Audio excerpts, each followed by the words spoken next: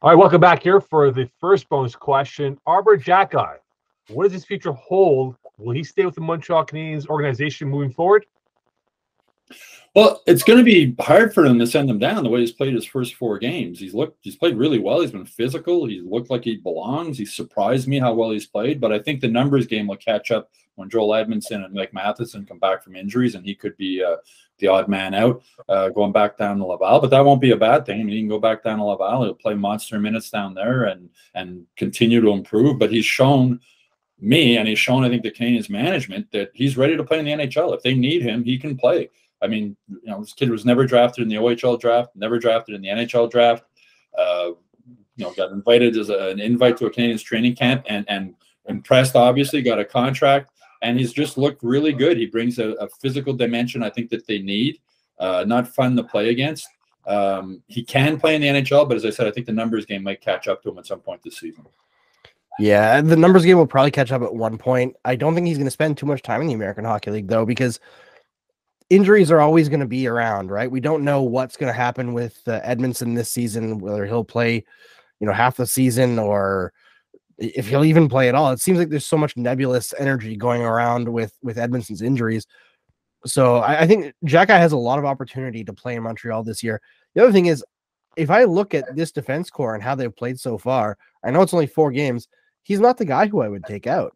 I think I would take out Chris Weidman before, especially if Jordan Harris and Caden Gooley end up taking some of that power play ice time. So I think there's a lot of opportunity for a guy like Xhekaj to continue to play and punish opponents. And as he gets more and more confidence to move the puck, like he just keeps getting better. I think he had his roughest game of the season probably in Pittsburgh, but on a relative scale because everyone else was so good. I've been really impressed with him. He's been way better than I ever thought he would be after what I heard about his game coming into this year. He's incredibly impressive. As you guys touched on, he's obviously given an opportunity through injury, but the kid has grabbed a hold of the opportunity to play very, very well and handle himself very well. At 6'4", 238, leading the team with hits. This guy is not a fun guy to play against. So he seems to understand how to play. He's got good mobility. He's got he's not a bad player from an intelligence standpoint when he does have the puck, because he does make pretty good decisions with the puck. And again, here's a young guy that's just trying to figure out what the NHL is all about, and he's stepped in there and shown poise, and hasn't been, there's been nothing negative, so to speak, on his overall play. So that's a good thing to have those type of guys in your organizations, because obviously, as we know, injuries come into the picture, and have some guys that can step in there and do the job immediately is a huge bonus. But he's done really well. I spoke during the preseason with Rob Ramage, and he had nothing but great things to say about him, saying that this guy we just kind of fell upon and fell in love with time, and a great character, a great kid, and never a problem with a guy like that in your dressing room, and never a problem with a kid like that wants to learn and get better, and that's what he's going to do. Yeah, just watching him in the locker rooms after practice, you tell the guys in the team really like him. He's a likable type of character. I mean, the numbers game might catch up to him, the contract situation too. I mean, he's an easy guy to send down to Laval, right? There's no waivers involved or anything like that.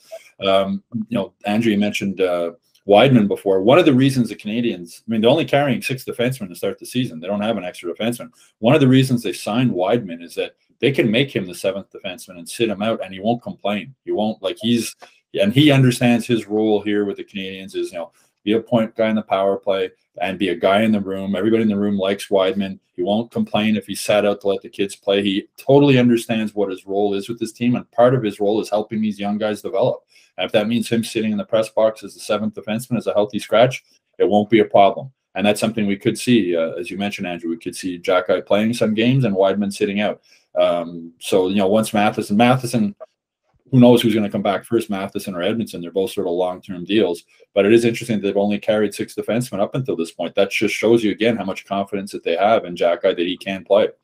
Yeah, great character guy, Chris Weidman, right? Whether it's you need him to fill in on the power play or be a healthy scratch or fight somebody who's 6 inches taller than him, he'll do it all. Well, we won't need a fight now with that they got Xhekaj. I mean, Yeah, remember that game this season, this season, no Chris Weidman They were fights. targeting Gallagher and Caulfield the whole game, and finally it was Chris Weidman, all 5'10" and 180 pounds of them, dropping the gloves and coming to their defense. So we won't have to worry about doing that anymore this season with Xhekaj. But that just shows you Chris Weidman that it's hard not to like Chris Weidman when you get to know him a bit and you talk to him a bit. His teammates love him, and he's a really good character guy for this team to have right now moving forward with all these young defensemen. Rick, final thoughts? No, I'm just saying that, fighting's not a big part of the game, obviously, anymore, but there is an occasion when some teams try and take advantage of the so-called better players. To have a Xhekaj in your lineup is going to keep them honest and know very well that he does, even at this early stage, has intimidation factor in his presence and the way he plays, and that's a good thing to have on your side. And it's going to be interesting to see how they handle him. When eventually some of the injured guys start coming back. But a bonus to have a kid like that in your lineup. Well, he's got the coolest nickname. Stu made the point before off air. Wi-Fi. That is the coolest nickname that I've heard, whether it's the NHL or any other pro sports around the world. Wi-Fi. Arber Xhekaj might have that to his title as being the Wi-Fi of this franchise moving forward. That will do it for the bonus round of Hockey Inside Out. Like and subscribe to our YouTube page. Also, don't forget to subscribe to our newsletter on MontrealGazette.com/newsletter for full episodes and bonus episodes. Go on to the Hockey Inside Out news page. And also, submit your questions that we can discuss for future episodes.